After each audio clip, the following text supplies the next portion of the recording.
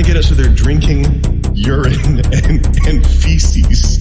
That's the most insane, evil thing, man.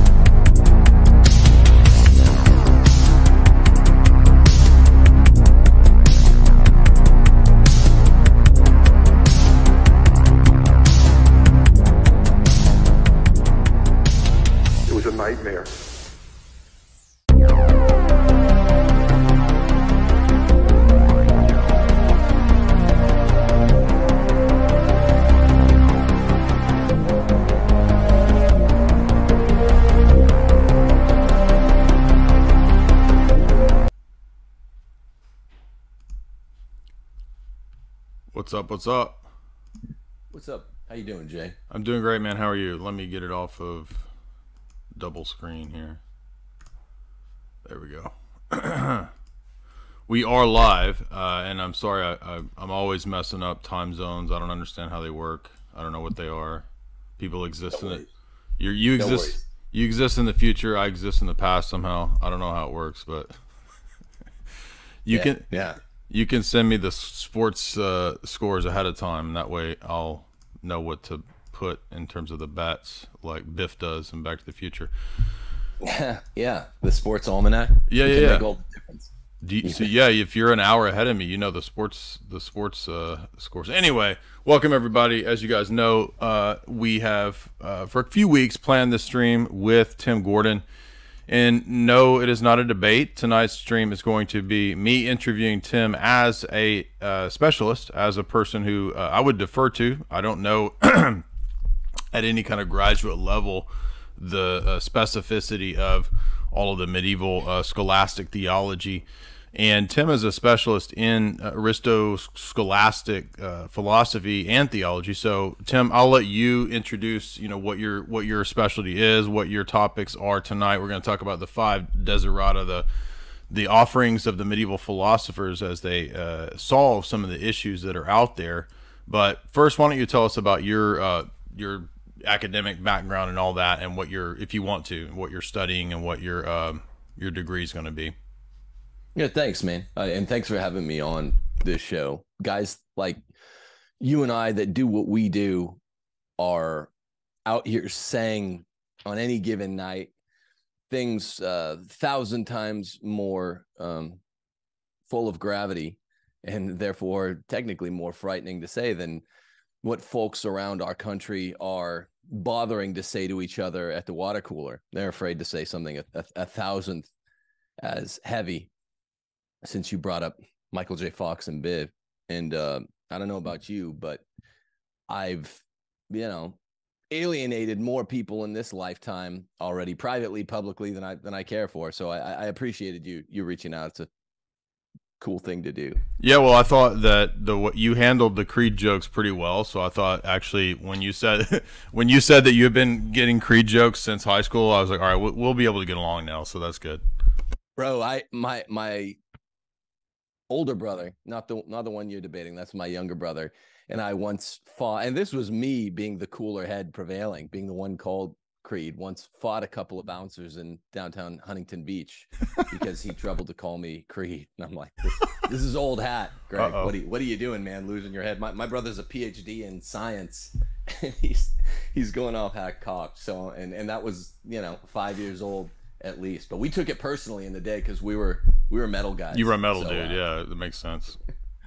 Yeah. I mean, if you're a metal dude and you're getting called creed, I mean, that's below the belt, dude, right? It's devastating. It's devastating. Yeah. Anyway, so my background is in philosophy, and I did an undergrad degree at a science school, so it's a double degree in history lit, and all the philosophy came there. Then I did a master's degree, which was mostly continental stuff at Loyola Marymount when I moved back to LA. I'm an Angelino. I was born in Los Angeles, but spent a lot of time from middle school through undergrad in the DFW area. And when I graduated undergrad, got back out to California and got married and did, I think, a mostly useless continental philosophy undergrad at Loyola. And then, of course, I was connecting in my first few years as a married working guy teaching, reconnecting with the truths of the peripatetic Aristotle, and through Aristotle, St. Thomas, because I was really an agnostic, like so many guys reared in the 80s and 90s. And so I decided, I want to do a doctorate, and I wanted to do it in Aristo-Thomism. And I went to a pontifical university, the oldest Jesuit school in the world, the Greg in Rome, and was studying Aristotle and St. Thomas, got a degree no one recognizes. I debated Josh Hammer last month, and I also have a law degree, and they didn't know what the hell it was. It's a PhL. It's all a licentiate degree. And I was going to does this mean you get a degree? You get a degree in being licentious? Like you get free reign to, like a licentious, like James Bond has a license to kill. You have a licentious degree to do whatever the heck you want. Is that what you're saying? Yeah, freedom not oriented at the good. I have a degree to exercise freedom not oriented at thinking. We love bad jokes here, so go ahead. Yeah, it's Sunday night, so it's dad joke time. What's up, people? And after the PhL, my degree in being licentious, which is a very old degree, even if secular folk like Josh Hammer don't recognize it, I was going to go on to do the PhD. My first daughter was born to my wife out there, my wife and I out there on Tiberina Island in the middle of the Tiber, with surprising, shocking health issues a month early, and so we had to go home. We went home in a terror once she was born a few months afterwards. So I'd gotten into the program and tabled what I was doing. I'm now working on a PhD at a program. I don't say where it is, but it's a St. Thomas specialty program here in the States. And I got a JD in between, but really Aristotle and St. Thomas I know they're talked about a lot and their names get dropped a lot, but folks rarely get into the specifics of what makes Aristotelianism so important to just the basic ability to think. So I'll talk about some of that tonight in 5 or 6 ways. Yeah, that's perfect. And I want to say too for the audience, so some people might be surprised at this stream, but you heard it from Tim himself. He was at a Jesuit university, so we know he's Illuminate confirmed. I'm just joking, because a lot of people are going to be like, "He was at like as if everyone that goes to a university is then under a Jesuit mind control operative, and they all become Illuminate. It's just really idiotic. But we deal with these kinds of stupid critiques. No, I'm joking. But to be serious, a lot of people in my audience might think, well, you've done so many critiques of this kind of stuff, and why would you do this kind of a stream? Well, we want to be clear that for the Orthodox Church, for people on our side, there's a lot of influence of Aristotle. And people may not know that, but St. John of Damascus, very influenced by Aristotle. In fact, he's a pretty significant turn ideologically towards Aristotle that didn't really exist in, say, the Cappadocians, who were much more influenced by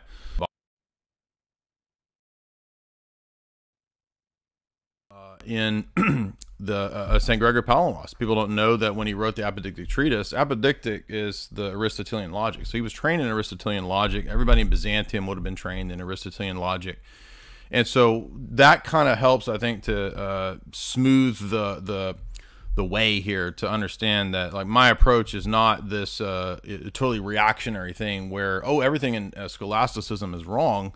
The last thing I'll say on this, and then I'll hand it back over to you, is, one area I think people get confused is that they hear a critique of a lot of the notions of self-evidence or something like that, and that's not because I don't believe in the principles of, act and potency, or I don't believe in the principles of causation, or I don't believe in telos, or it's not that I don't believe in those things. That's just a question of how we go about justifying them. But when it comes to the principles themselves, Tim and I think we would be completely in agreement. I believe in most of the basic ideas that you're going to find in, Aristotle. And one example of how we know this is that if you read John Damascus's book, Fount of Knowledge, it's a little book that's an introductory book to the full Catholic University volume of John Damascus's works.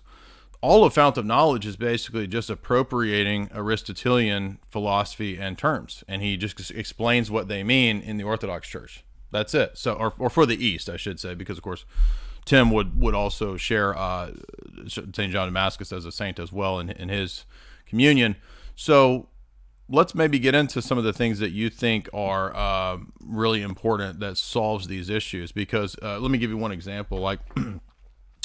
I don't know what your view of Phaser is, but Phaser is one of the Thomists that I've kind of read quite a bit of, and not just Phaser, but I read Whiffle and other people too. But Phaser has a book about Introduction to Scholastic Metaphysics, and in that book, he does a lot of things that present solutions to like modern scientism dilemmas, right, or modern postmodern philosophical dilemmas, and how a lot of what the scholastics were talking about is actually a solution to that.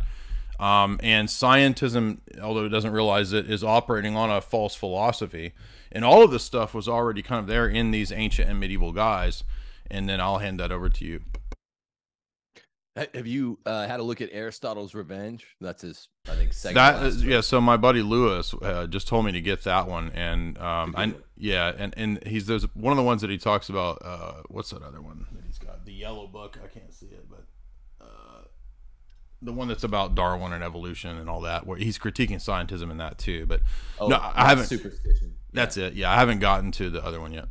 Yeah, it's good stuff. And I know Ed from being out there in LA. My friend Chris taught his kids, and I've met with Ed a few times. He's a really jolly guy. What I thought I'd do tonight is, just in the interest of good old fashioned Jesbian styled ecumenism, really talk about Plato qua Aristotle, because there is, this is, I think, arguable stuff, but with the point of view I'm going to attempt to express fully is the idea that the Neoplatonists are those who have really, in my view, in the Catholic view, exaggerated the connection between Plato and Aristotle, and really underrepresented the points of departure between Plato and Aristotle. So, do you want me to start with the 5 points? Well, that's interesting, because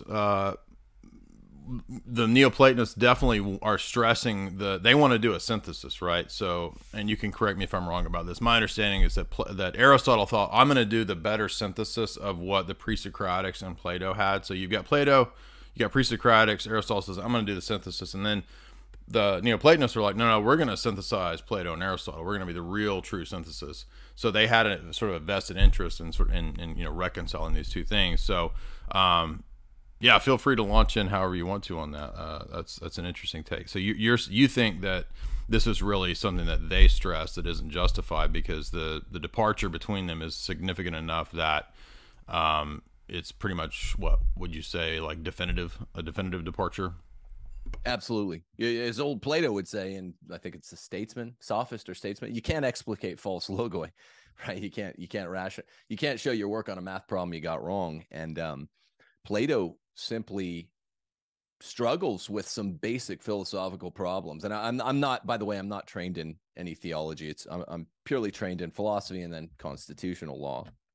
So Plato really never did and could not explain the formal interaction with the material. Yeah, I agree with that. Totally agree with that. Yeah.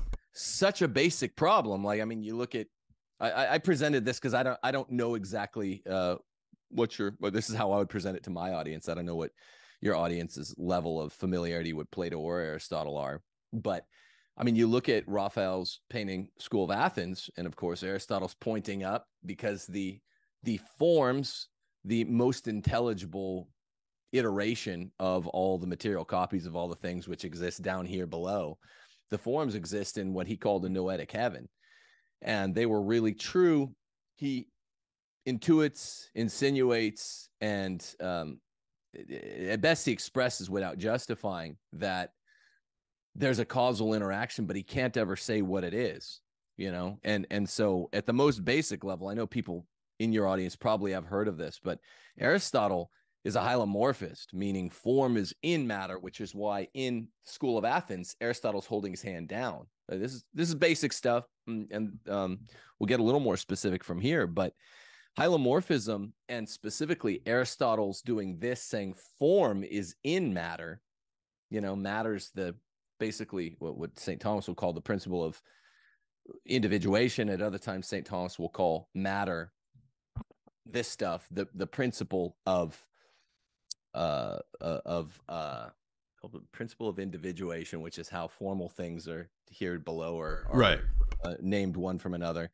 And potency, it's also called the principle of potency. So basically, if there's forms up above and there's matter down here, how do we ever see interaction? Aristotle answers that, well, for causeness, all things have four causes. And what Plato called matter is just a material cause. What Plato called form is just the formal cause, the principle of intelligibility, which is their first act. And then there's also two extra causes. The final cause, the telos, which you mentioned in your opening, their reason for being, which perpetually animates them. And then, of course, efficient causes, which is more associable with scientism and, you know, doing work, you know, one lever being pulled or something being pushed, doing physics work. So it's interesting that Plato simply can't solve this problem. He posits the forms. This was the old pre-Socratic problem of how does change happen at all? And it has something to do with this interaction between these two completely divorced realms for Plato. He posits it, and to that extent that Aristotle accepts, well, there's sort of two realms, the formal and the material. I guess Aristotle's a Platonist, but to the extent that Aristotle says, no, form is in matter. I mean, not spatially, but as it were, it's in matter, informing it, where literally you look at, it's a bad example because it's an artifact, it's a man-made thing, it's not a natural kind, but you look at a chair, that looks as if it supports, you know, a human figure.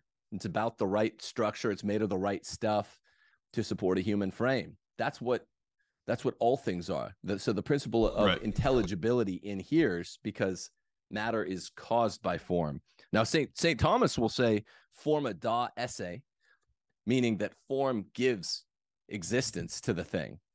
And but here, metaphysically, Thomas is an Aristotelian, right? Plato really can't solve this problem. He half solves it, but it remains aporetic. The Greeks would say, well, still, even with Plato's own account, how does matter and form allegedly interact? And Aristotle solves this. You don't hear this said often enough when historians of philosophy talk. Like, Plato's cool. I think Alfred North Whitehead said all of philosophy is a footnote to Plato, but Aristotle really, you know?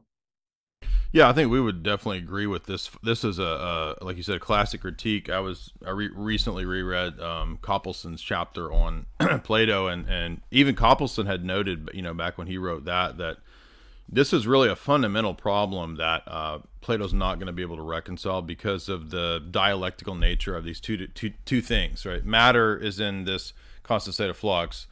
Realm of the forms is opposite of that. In fact, it seems to be cast out as opposite of that. Although there is one curious area where Copleston does note that, and I think it's just because Plato's inconsistent. Plato does talk about methexis, or participation. So on the one hand, he's got this idea that the forms are the self-subsisting causes of things in this world, both particulars and universals. But how do we, or excuse me, the essences, how in terms of the way those two realms are cashed out, like they're cashed out as opposites. And so how is there going to be a participation in the thing up there, which is opposite of the things down here? it's not really answered, and he resorts to weird things like, well, maybe in your pre-existent life you remembered it from the realm of the forms, and right. you're remembering it now in this life. So all of that I think is really untenable. But what are you? I'm not putting you on the spot. Honest question. What do you think of that? Because Copleston does talk about it. What do you think about that notion of participation in higher forms, and do you think that's good enough as a kind of rescue, or does it just really not rescue things on Plato's part?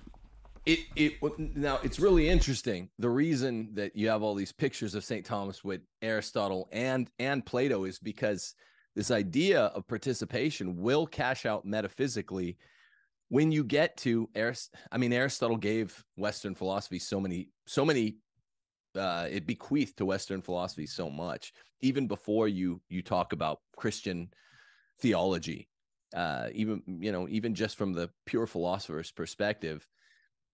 If one other thing that Aristotle gave the world is this halfway point between equivocity and univocity when we're talking about predication. Does the name of a thing refer to the essence or the quiddity strictly? Does it refer to something totally other? Well, Aristotle gives this notion of prosan equivocity, which in Thomas's philosophy will become analogia. I know all this. Yeah, we agree with that. Yeah. Trying to break it. Yeah, but so I'm keeping it pretty basic here. I'm not really expecting any of this to present a challenge, because this is just bequeathments by. Yeah, that's cool. I mean, this is great for this audience. Yeah, so keep do it however you want. Yeah, and I think this is vastly underrepresented. How far short Plato comes from solving this problem. So, yes, participation will pop back up, and it is Plato's main donation to the Christian tradition, but it doesn't pop up under predication, formal causation. It can't pop back up. That was the first point where Plato's philosophy is really impoverished, and not just as epistemology, but ontologically.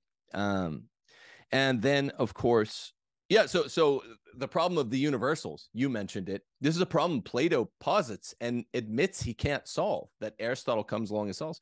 He can't even say quite how you can express the difference between a red jacket and the ontological value of red existing in the world. He had no account that was really meaningful of accidents in the world. It takes Aristotle to solve this problem. So Plato can say, yes, I know red is a thing, same as Plato figured out that the forms are a thing, but how is red predicated of Santa's suit as accident to substance? You mentioned the term subsistent, a self-subsistent thing. This is what's a substance. Aristotle will adduce this 10 categories of existence. The first is substance, and the rest of the 9 categories are accidents that are predicated of substance. And this single-handedly, relatively elegant but relatively simple, solves Plato's problems of universals. How are accidents pertinent to substances? Plato knows that a red exists, but he can't say how it exists, and it's certainly not subsistent. Aristotle, with the 10 categories of existence, all of a sudden gives the world, not just people, not just Christians, not even just theists, but all the world, Copleston included, a vocabulary, a lexicon for describing the interrelation of substance and accidents. And people just don't, I don't know if it's a kind of political correctness out of deference to Plato, but people just don't say this often enough, that Plato literally couldn't even say what the difference between red and a red is. So substance is the first category of existence, plus the 9 accidental categories which follow. This explicates how having an essence, this we'll talk later about the 6 modes of composition that St. Thomas will be real specific about.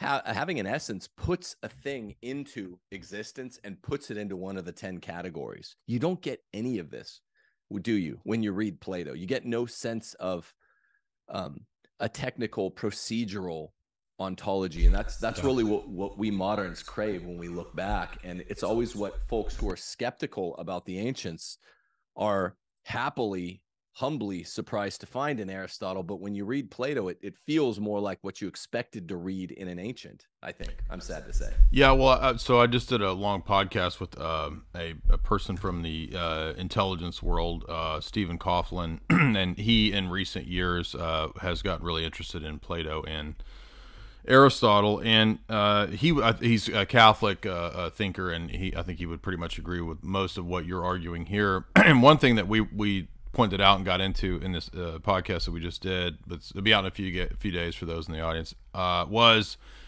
that Plato really seems to be a mystical theological thinker. And there's multiple places I didn't even realize, because I read a lot of the dialogues and Republic and all that several times through, but there's areas I hadn't read. Like, I didn't notice it in the Symposium. There's a section where he talks about that the mysteries that he had gotten from Solon, this is mentioned at the beginning of the Timaeus, but in the Symposium it's a separate statement that he's actually teaching the mysteries of Thoth. He explicitly says this, and that's the actual body of teachings. And so I say that because I think the Neoplatonists, and I was just going into this because I'm teaching a class to some people on history of Western philosophy, and I just finished a bunch of reading of Neoplatonic stuff. And one thing I noticed was that they're actually correct, I think, in saying, no, you guys have missed it. Plato is a mystical theological initiatory teacher. It's an initiation.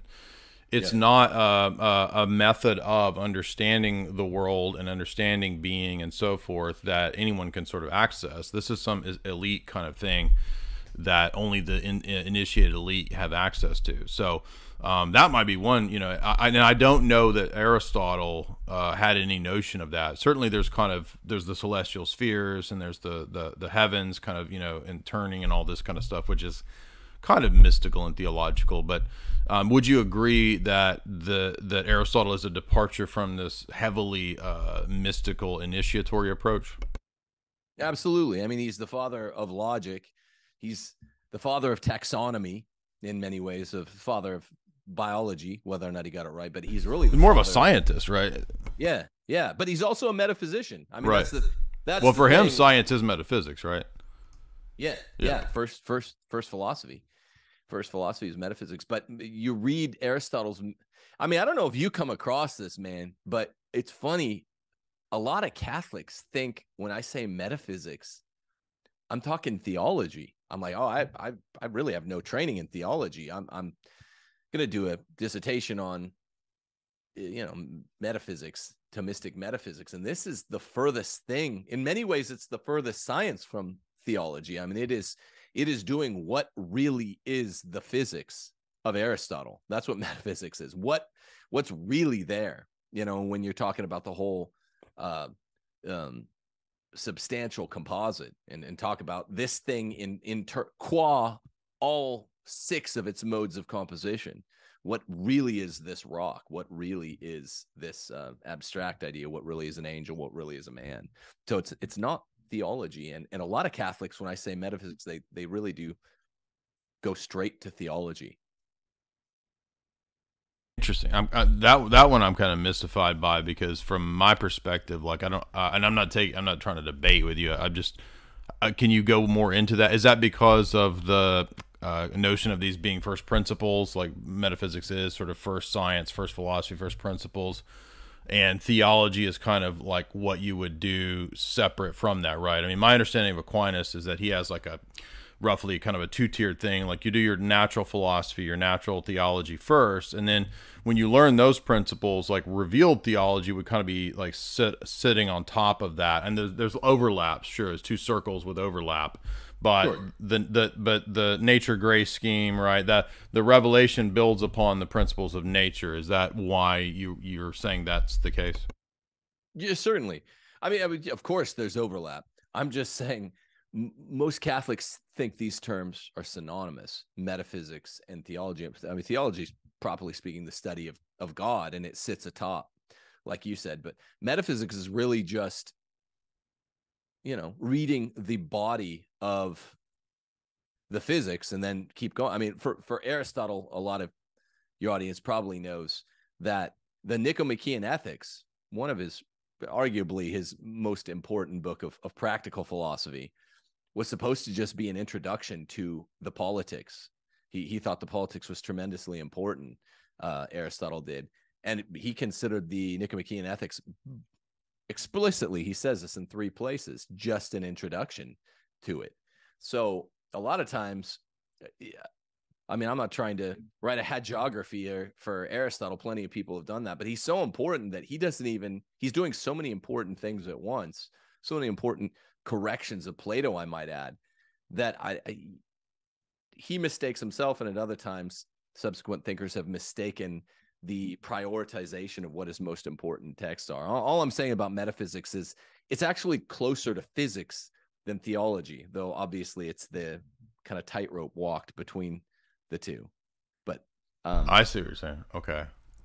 Yeah, and that makes sense, I guess, with Aristotle, because he's, like we said, he's a turn towards empirical data, not an empiricist, but it turns toward empirical data of investigation. He's going and looking at the animals walking around. He's not sitting back and pondering his orb like Plato, right? So he's going out and learning things and trying to do investigation, proto-science, basically, I guess you could say, in the modern notion of, quote, science. But so that's why metaphysics would be more like the study of actually what's going on in physics proper, right? That's what you're saying.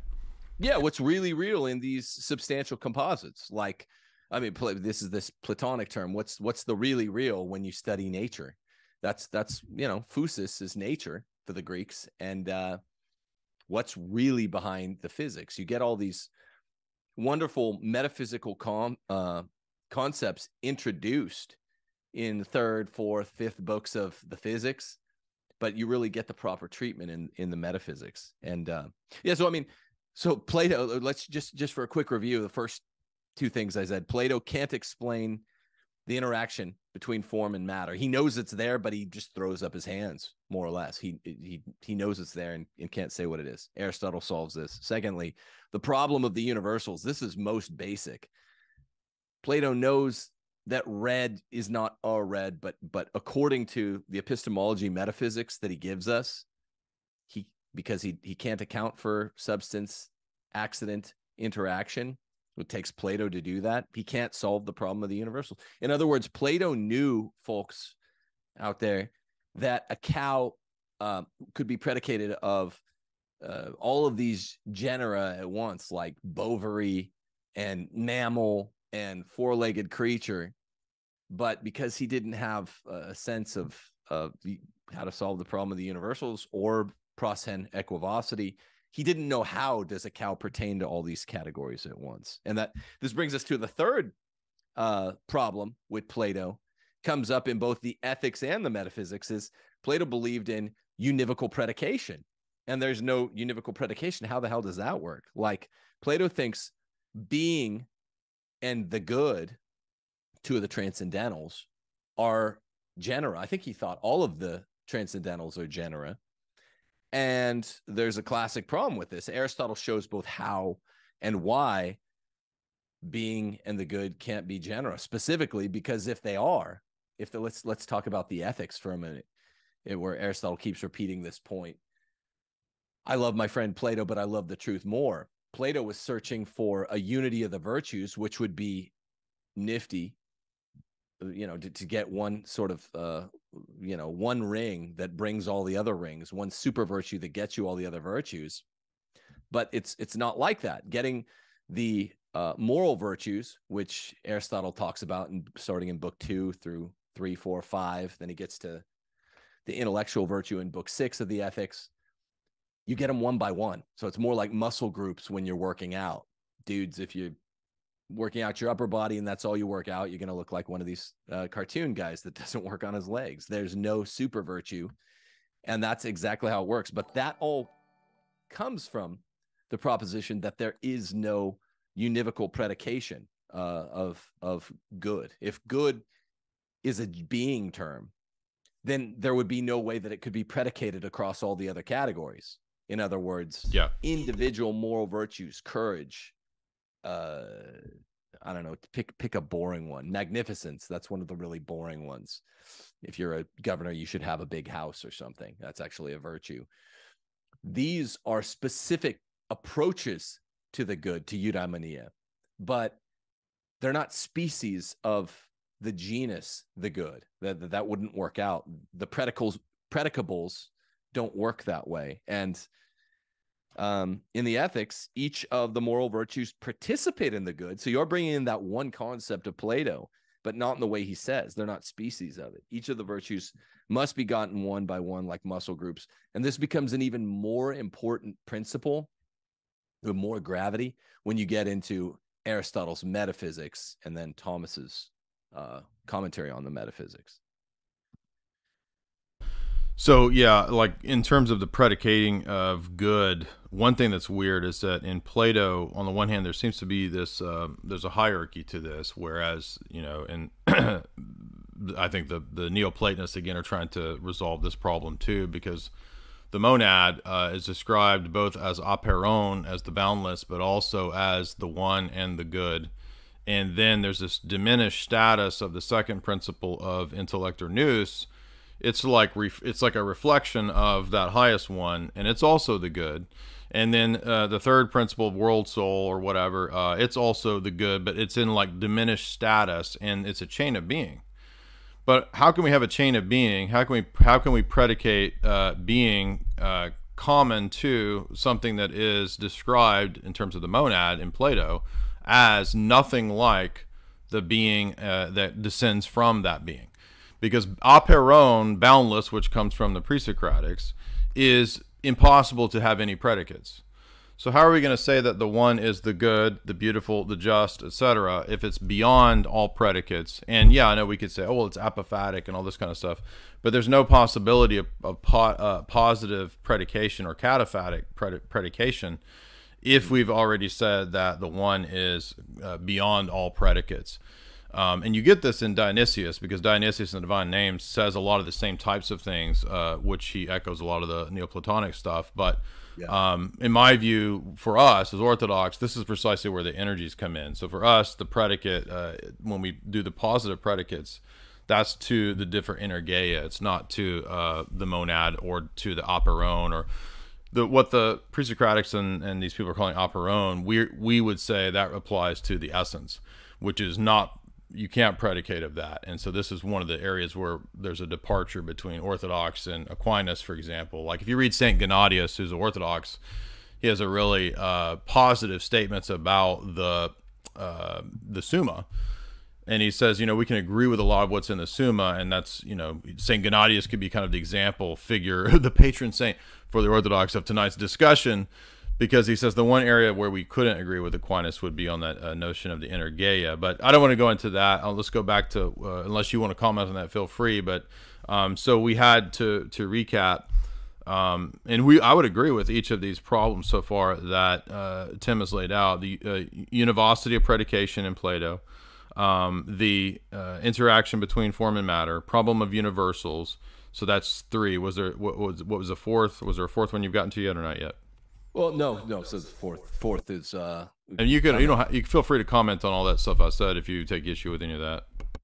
Yeah, well, I'm actually curious. I'm curious what you're going to say with regard to Plato's inability to express change meaningfully, which is. That was the next point. Yes, I'm sorry, I forgot about that. So one thing that I think Aristotle is so great about, and this is precisely where St. Maximus comes into the picture. Because Maximus pulls from Neoplatonists, from Plato, and Aristotle, and it's precisely because Maximus, especially in the Ambigua, wants to answer some of the problems that Origen has raised, because Origen has thrown up all this dust and this confusion, and it affected a couple of the Cappadocians, including Gregory of Nyssa. So in the Ambigua, St. Maximus says, we're going to have to deal with this dialectic of stasis and change, being and becoming. And this goes back to Plato, right? Because Plato doesn't have an account for change. And one of the great insights that Aristotle does bring to the table, where Maximus and John of Damascus say, no, Aristotle has this right because his philosophy gives an account for change. Yeah. Yeah, well, the interesting thing is, for Plato, there's zero account for meaningful change. I mean, what happened in Athens, starting with Socrates, is the Athenian Enlightenment or whatever. They're responding to a bunch of pre-Socratic thinkers that are attempting to account for change. Like the attempts to account for change, just as a history of philosophy matter for your audience, is the name of philosophy. I mean, this is ultimately the archaeology of philosophy. They were just trying to account for, is change illusory? Or on the one hand, on the, Parmenidean hand, where there's this pre-Socratic philosopher called Parmenides, who said, change is illusory, change is impossible. Here's why. Here's some mathematical and geometrical principles which prove. He had this disciple called Meno, who proved that change was impossible. Achilles and the hare, a bunch of different iterations of Achilles and the hare, which proved that any change is really impossible. You have the arrow example, right? The paradox of the arrow. Yeah. All of them are funny. He had like one good idea. It was Achilles and the hare, and then the arrow was just chewed meat, rehashing of that. And they're compelling. They're compelling ideas. I think having the concept of limits and calculus would have pretty much dispelled the what was aporetic in Achilles and the hare. But the point was, the Parmenideans could prove that all change was illusory and that all being was frozen. It was one. There was no multifariousness. There wasn't the problem of the one and the many for them. Any appearance of pluralism or change was just that, an illusory appearance of it. And then you have the opposite guys, the Heracliteans, who said that all of the world was nothing but change. And there was fire atoms. You got a lot of fire atoms going on tonight. Right. So this is where Socrates, Plato, Aristotle emerge. This is literally where they emerge. They say, okay, here's an account for change. And like you said, Jay, what Plato offers is the kind of ontologically dual conception of the world. There's form up there. Like if you go look at Raphael's painting, and there's matter down here, and they're utterly divorced. Technically, I guess Plato's giving us an account for how accidental, meaningless change occurs, right? Decay, decadence, the way that physical natural kinds, bodies break down. Okay, but that's not meaningful formal change. So Plato can't give an account for formal change, good things that happen, or meaningful things that happen, things that have a formal cause. And Aristotle gives that. So Aristotle gives a second way for us to think about actualized potency, which is a change, which is actualized potency. Fazer did a really, really, really impressive job of explaining this in about 2 minutes when he went on Ben Shapiro's show the first time. He was just saying to a wholly unphilosophical audience, saying change is actualized potencies. I can move my hand from here to here because there's a potency to do so. And now I just actualize it. And I can move it from here to here because there's a potency to move my hand from here to here. I just actualized a potency. That's what change is. That's what movement is. We have basically 2 of Thomas's 5 arguments for God that are essentially different iterations of the idea of change movement. And so all of a sudden now, Aristotle can account for change, not by talking about form and matter. That's half of the equation. And I guess you can account for material accidental change that way, like we said before. But now you can account for formal change that's meaningful, intelligible, not reducible to accidents. What's an accident? If you lack the philosophical lexicon the way my 5-year-old does, he doesn't know I skinned my knee. Well, that action has no formal cause. It's not intelligible. Okay, so then you get into Aristotle really setting the table for several of Thomas's 5 ways. God is an unmoved mover, immutability, and Aristotle's not really trying to be a theologian here. It's just a professor of mine in my PhD program studied under Shields, who's kind of the living demigod of Aristotle. And this guy was known to say basically Aristotle's almost like the voice of the Holy Spirit before Jesus, like setting the table, because he's giving us on strictly natural grounds the way to account for change in ways that will be relevant to God. Predication, someone had to solve that problem. The universals, the one and the many, accidents and substance, and of course, cause itself.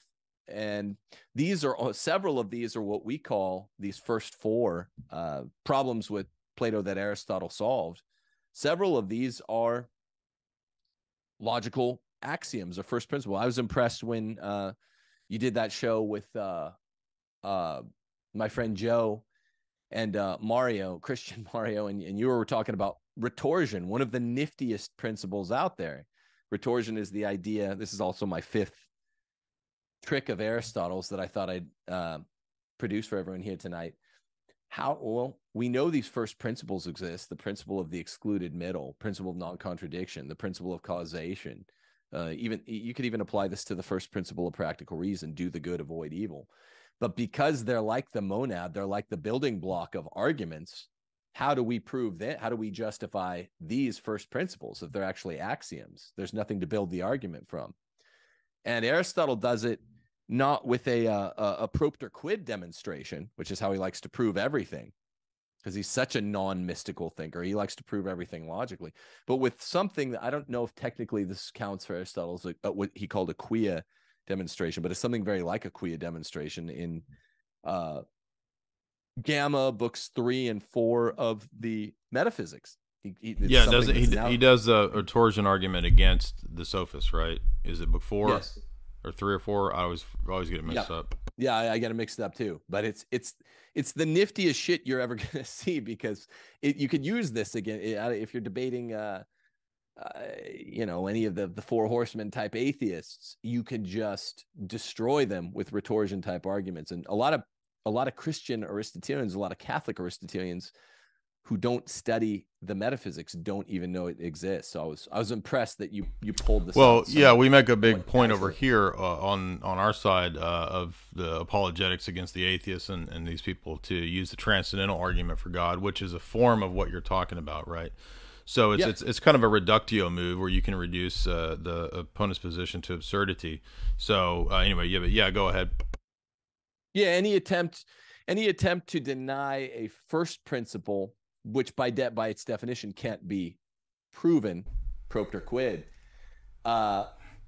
will wind up becoming a performative contradiction. So employing the principle you seek to deny, right? If you try to deny, there's I think a Jesuit.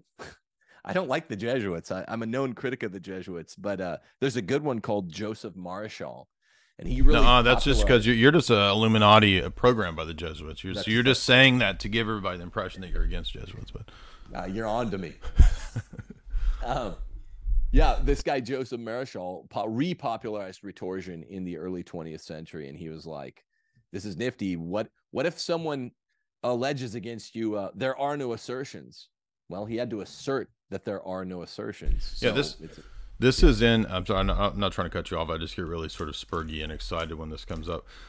If you read the Fount of Knowledge, the book that I referenced, no, I'm not talking to you, I'm talking to the audience. So if you guys remember, we've covered Fount of Knowledge. I did a talk through, I think 5 years ago. If you want to search the channel, you can find the discussion where we went through the totality of it's not actually that long. It's about 60, 70 pages, something like that, maybe 100 pages. But the very first page has St. John of Damascus using this argument. He says, and I think it's because he's pulling from Aristotle's metaphysics. He says, what would you say to someone who said there is no philosophy? And St. John of Damascus says, well, you would be making a philosophical statement and you would be presupposing logic to argue against logic, and that would be self-refuting.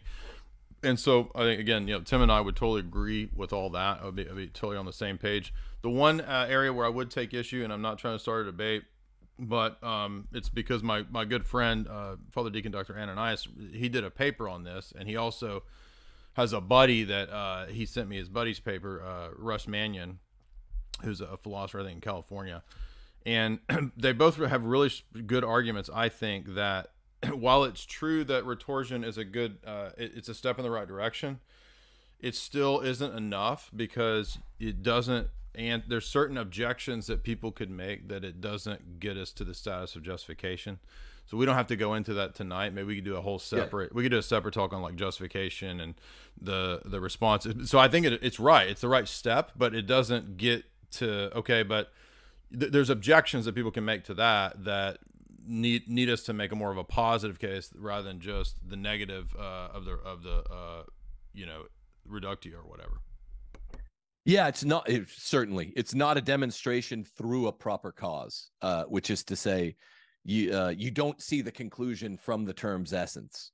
I don't know how you ever could otherwise hold up. Well, this is where paradigmatic arguments come into play. So like, and Sure. like when you said, for example, there was one phrase that, because I'm taking notes on what you say, not to critique you or trick you, just understanding where you're coming from.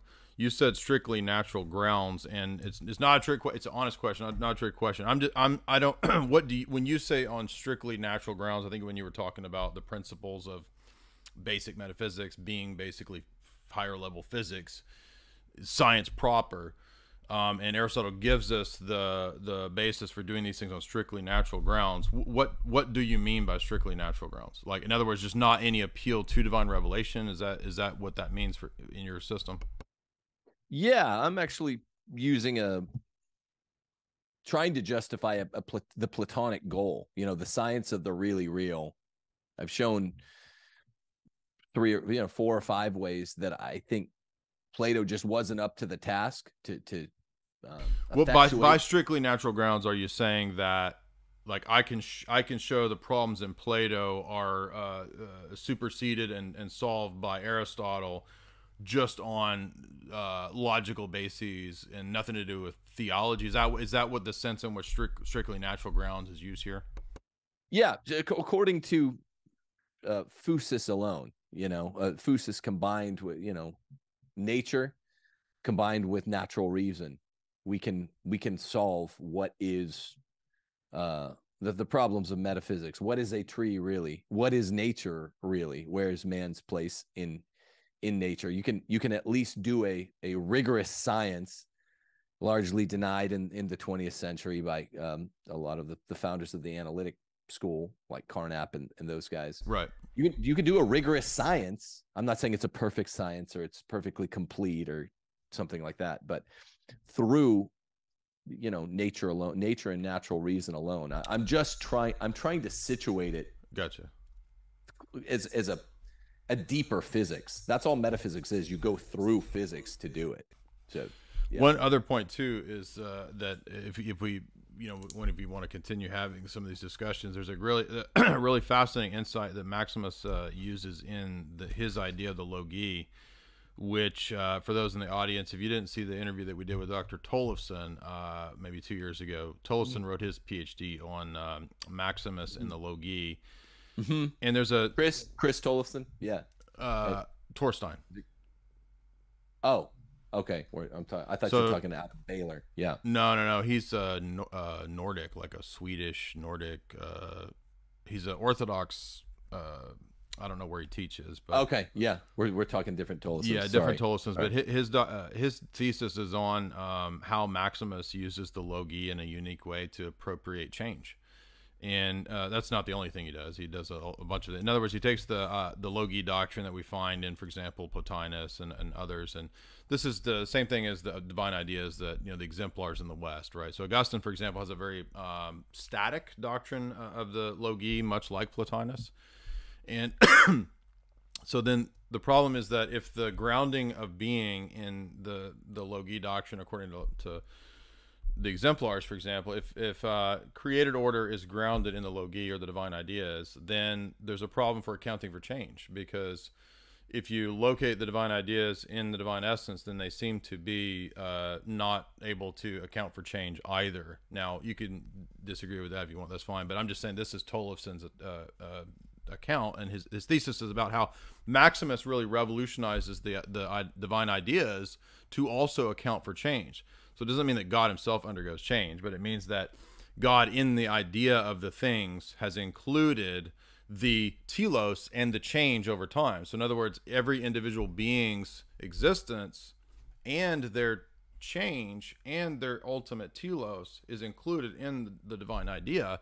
And that's something unique that Maximus borrows from Aristotle in a very strange way. Nobody had really done this prior to St. Maximus, in applying change also to being encapsulated in the divine ideas about the particulars of which the divine ideas kind of are the grounding. Does that make sense, what I'm saying? I think so. Okay. I think so. Yeah. Yeah. That's cool.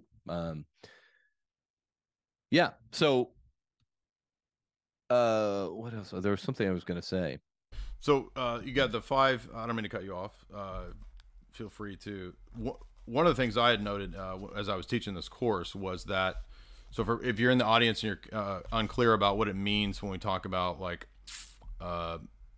this notion of being and becoming, stasis and change, this is like in philosophy, this is identity over time. That's one related question that relates to this. How do we predicate of things meaningfully when it seems like things change? And so some philosophers said, well, there is no change. And some philosophers said, no, everything is change, right? So you get these different attempts that Tim was talking about in the pre-Socratics. And his point is that Plato had no sufficient answer to identity over time and the notion of change. And Aristotle comes to the fore here to really help solve with this, with his account of act and potency, right? Which gives an account for this stuff, as I understand it, is what you're saying. And yeah. And Maximus appropriates that as well. So for us Orthodox people, we need to understand that Aristotle is very important to St. John Damascus and Maximus, as well as the retorsion points that Tim was making. Yeah. Think about like biologists and doctors. Well, you'll hear it said that every 6 or 7 years, all of the cells in your body have been completely regenerated. So you're no longer at the at the level of molecular biology. How are you the same? This is the notion of perdurance. How does the thing stay the same essentially through a series of accidental change? What you're talking about? How does it stay the same through a series of accidental changes that might threaten to be, that might seem to be essential changes? And this is literally what Aristotle single-handedly, Aristotle, who Dante Alighieri calls the master of those who know, he gives us this, not only the lexicon, but he brings the receipts and can show us how a thing stays what it essentially is through a series of changes, such that I think where scholastic theology is really, scholastic philosophy is really strong, is that drawing out of Aristotle, who is doing a number of corrections to Plato in really fundamental ways, the 4 or 5 ways I've counted tonight. I guess retorsion doesn't really count, but at least 4 ways Aristotle is picking apart major problems in Plato. Well, scholastic philosophy isn't so much showing, particularly St. Thomas, he's not showing problems with Aristotle, more just he finishes the thought. And so St. Thomas he counts, I think in question 3, first part of the Summa, question 3, he counts 6 modes of composition. And you can apply them, you apply them to God when you talk about, the kinds of things Catholics and Orthodox debate. We get into the issue of names of God, attributes of God, all that. It gets really interesting and it gets very inside baseball, but also the 6 modes of composition are just ways that are there. They're inchoate, but they're there in Aristotle in terms of how act and potency interact. You could call act and potency sort of the biggie. This is the mode of composition, a creature, something that was created by God, that's in the 10 categories of existence, something that's got aquiddity, something that's got it's got existence, but it has an essence as well, and they're distinct. Well, there are 6 modes of being composed, that means mixed, between act and potency. And they're not simple, the 6 are not simple re-expressions of the act potency composition. They are, in most cases, outgrowths of act potency composition, pros hen. So you've got matter and form, supposit, nature, existence, essence, genus, and specific difference, or you might call it genus and species, but the specific man is, if our genus is animal, we're the rational animal. That's our species. Well, our specific difference is being rational, right? Substance and accidents. So it turns out that these 6 modes of composition are very, very, very important. As I think Aristotle pretty much solved the problem of philosophy, Greek philosophy, change, perdurance. I think it's pretty evident he did. So these problems really do become important as in the sometime after Aristotle, in the Christian era, they really started applying philosophical problems to theology, and it gets to be this. It's hard to extricate philosophy and theology by the time you get to one millennium into the Christian era.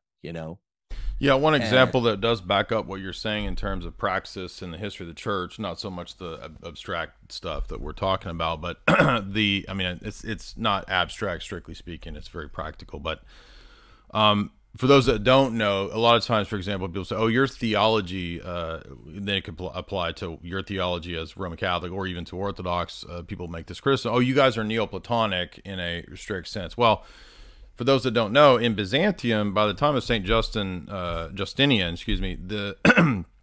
after the Fifth Council, Justinian shut down the Platonic Academy.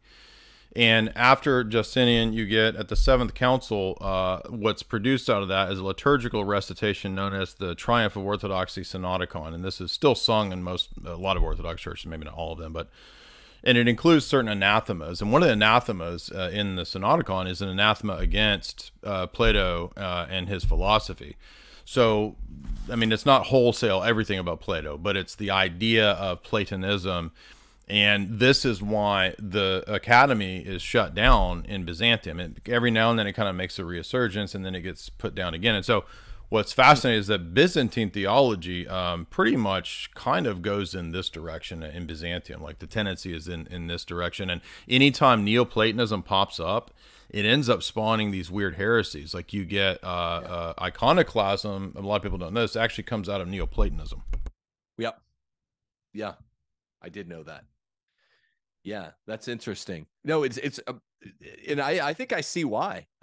For a Catholic or an Orthodox, it's Gnosticism, right? It is, right. So Plotinus says that the material world, although it might not be inherently evil, it's still like the lowest level of being and something that you got to get away from.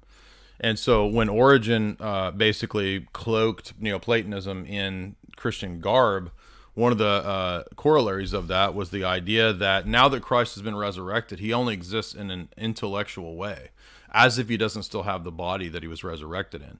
And so the Seventh Council, in terms of St. Theodore's theology and St. John of Damascus, they completely reject this. They said, no, we can't have, and iconoclasts were self-consciously motivated by Origenism. They were actually saying, no, we know that, if we follow our good Neoplatonist forebearers, Christ exists in an intellectual mental world.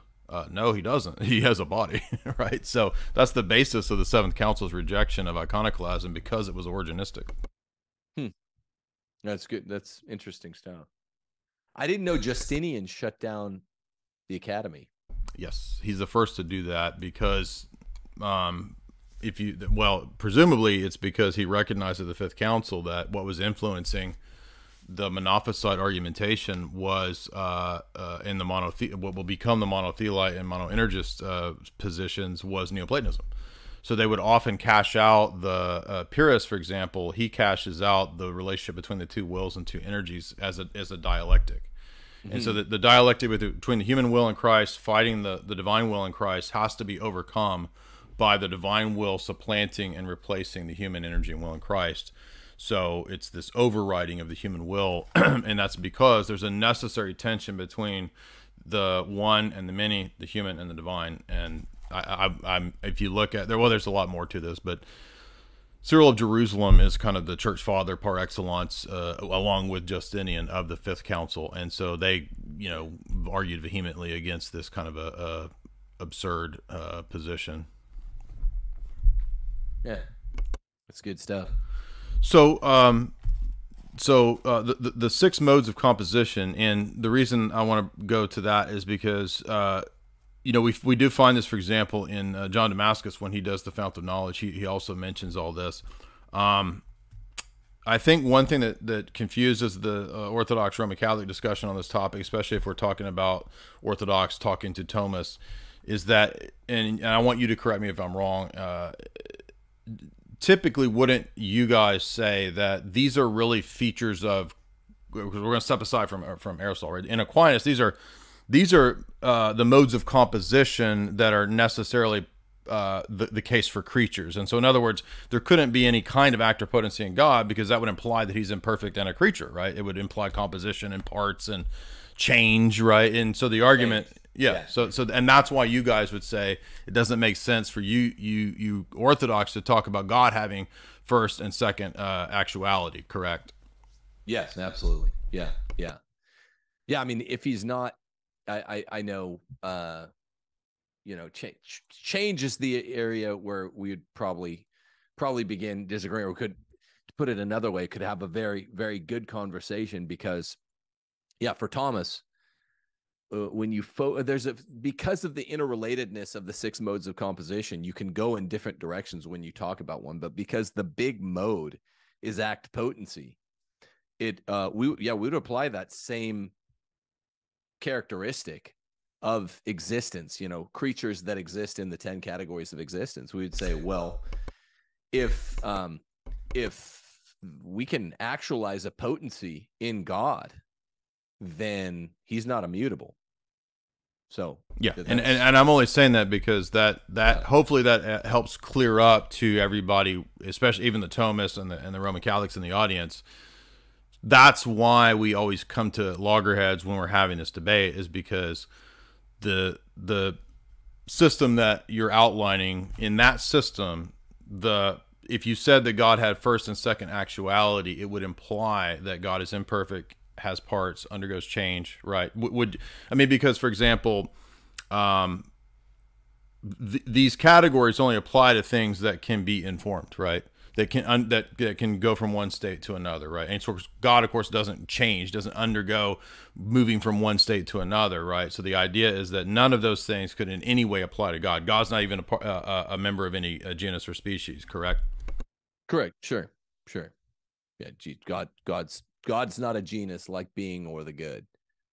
But where we'd have the point of departure is, therefore, is the tight, strong rule. Is it like a strong nuclear force that if you actualize a potency, you're talking about change, qua change?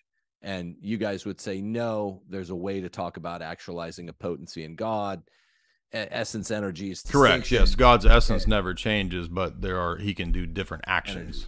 Yeah, whereas we say no, that rule holds. It's grounds for exactly interesting discussion. And again, you're not in the realm of, I don't know, Catholic Protestant debate where it's not. I mean, there's a lot of depth to be plumbed there. Though, let's just say, yeah, and I think you and I, we may down the road, set up an in-person event if we want to, in maybe 5 or 6 months or whatever. Yeah, so we can probably go into all that when we do that. Where you have the reason I really like in-person debates is because you have a beer beforehand or a meal or something. Go debate, have a beer or a meal afterwards. Like a meal sandwich, and end capper. So if everyone's entering it with goodwill and everything, it's really a win-win. And I was actually going to invite you via Zoom to come in there and eat the dinner with me after this, and I'm just joking. No, I mean, yeah, that defeats the whole purpose. It's much better, in person. And I think when we were batting this idea around, last year, or the year before, it was right in the middle of the coof, and everything was crazy. Thank God all that nonsense is done with. So, it'd be a lot more viable in the next few months for sure. It's done for now. Now. Well, yeah, it may come back. Exactly. Yeah. And I would imagine I've seen a few of your episodes. since we've kind of been in contact again, I think pretty much on all the social and political, like we're probably on the same page on a lot of that stuff. So again, that's why I thought it'd be beneficial to have you on and get your take on this stuff. I've got a couple questions that don't relate to anything controversial in terms of essence energy or anything like that I have wondered myself as a Thomist that I was hoping you could help me with. Is that okay? Yeah, of course. And we don't have to stop talking about if you wanted to go into more of the modes of composition or anything like that. So one topic that's pretty nifty and niche is what's Thomas's view of the status of universals. So some of the people that I've read classify him as a moderate realist, and some of them classify him as more of a almost a proto nominalist. Yeah. So can you help with that? Because this is I'm seeing scholars all over the place on that, and it matters to me because it's a really important issue when it comes to Christology, because we know that a lot of the church fathers, especially in a couple of councils, will refer to Christ assuming universal human nature. So that's why it matters to me. But what can you help us with Thomas's position? Who are you reading that? There's a lot. There's a lot of names you could drop that count him as almost a proto-nominalist. I don't remember if it was Kretzmann or Stump. One of the two in the Cambridge Companion to Aquinas calls him basically some kind of a proto-nominalist. I don't remember what Whipple says. I've got Whipple with me here, and I've read a lot. Whipple will have him. That's good. You've read Whipple. Yeah. That's I've read Nipple too. I mean, I much prefer Nipple's take on. No, I'm just joking. Whole different context. No, Whipple would not have him near nominal. I have him strongly pegged as a moderate realist. Okay, so there's another guy who has him as a moderate realist. I think at Purdue. I forget that guy's name, but it's another paper I was just reading. But go ahead. Yeah, so I think the case is really hard to make that he's a nominalist. If I knew we were going to go here, I had basically a whole class. Well, okay, yeah. I'd love to talk to you about it in detail on another one. A separate stream, okay. Yeah, I have the receipts. I think strongly he's a moderate realist. I mean, is that enough for now? We can. Yeah, so like there's you have to look at the text that these nominalists. So I studied under Father Kevin Flannery. Very, very good dude, very good Jesuit, one of the good ones at the Greg. And man, he's all over this. We went through, I was taking it in one semester, Aristotle's metaphysics, Thomas on Aristotle's metaphysics, and then at the Angelicum, which is a short walk away, Thomas in Islam, which was just an amazing, amazing class. And Father Elul. And so I was doing a lot of metaphysics, and it was amazing. It was really good stuff. And so that was my introduction to the frightening and I think scandalizing notion that there are people out there that was Catholics out there that are trying to read Thomas as a proto-nominalist. And I needed a fainting couch and smelling salts. But yeah, so we should do that some other time. The case against Thomas as a nominalist. The difficulty always arises from, I mean, by way of analogy, it's always difficult to parse how. Well, that analogy would just make it more abstruse. Yeah, let's. Well, let me give an example. So there's a guy's paper the most recent one I read, Dr. Jeffrey Brower from Purdue, and his paper he argues that Aquinas is a middle way between Occam's straight up nominalism versus he picks another medieval figure, Champeau. And he talks about Champeau's realism, where there is a real existence of universal natures. Aquinas has a via media between each human being having its own nature and then sharing that in common, but there's not an actual participation of the individuals in some ontological sense. Is that? Would you think that's the right reading of Thomas? Let me see if I can put this graph that he has up, because this is really relevant in terms of patristic debates. This is why I keep bringing this up. Let me show you what I mean here. Do you have the chat here? Because I'm going to put it on the screen for everybody, but you might not be able to see the screen.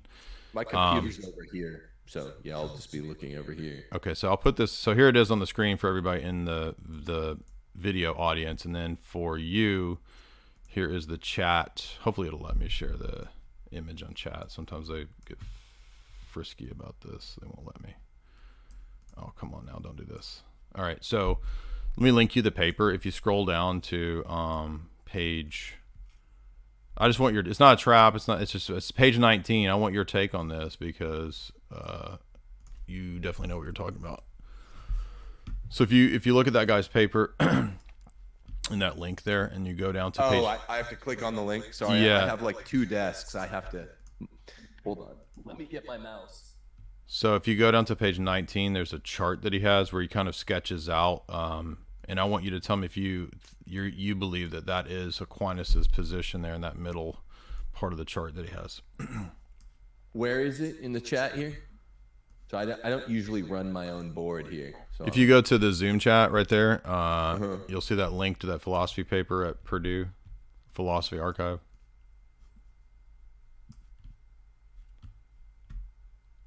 Zoom has its own kind of internal chat.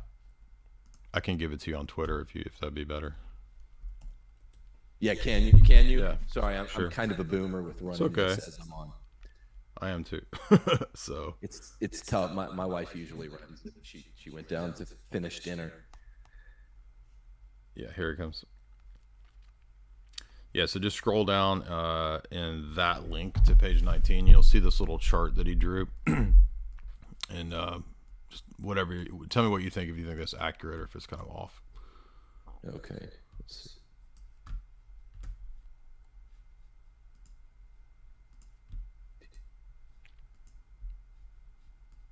I'm interested. I'm waiting with.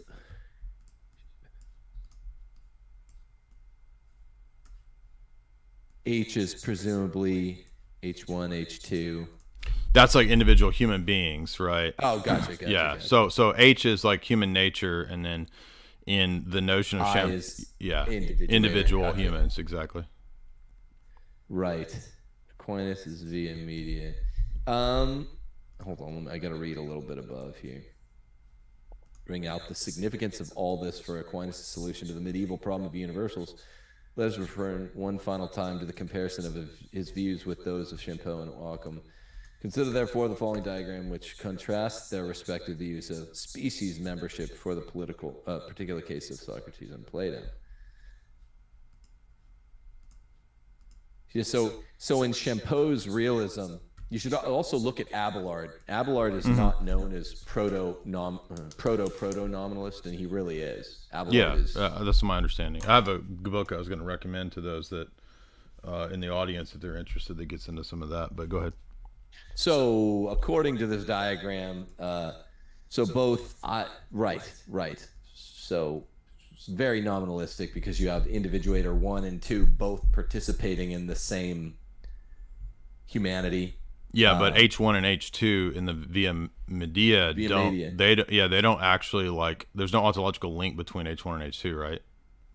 So would the link only be conceptual? If I recall, I think that's what Kretzmann argues. I don't think the link is only conceptual. Okay. This is a good question. I'm gonna have to go back to how familiar are you with the De Ante et Essentia number 3 and 4? Really, the third chapter of De Ante et Essentia 3 and 4. Like when, actually, even if you go to the De Ante number 2, Jay, and you Socrates prescinding from man as man, he goes through that whole thing. That's the best place.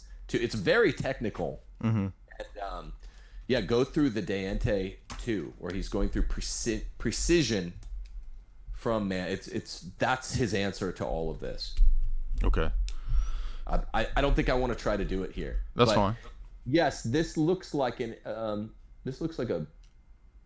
think a non-controversial take. This H1.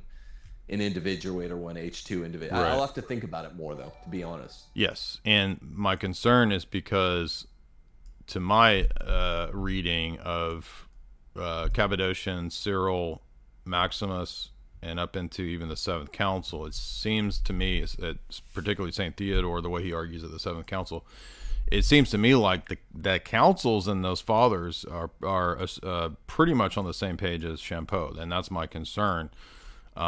There's a book by Zach Huber that just came out about this very issue too, which I got the book, I haven't read it yet, but well, I read the chapter on John Damascus, but so there's a whole domain where people are discussing this issue because, as you can see, it's going to relate to Christology.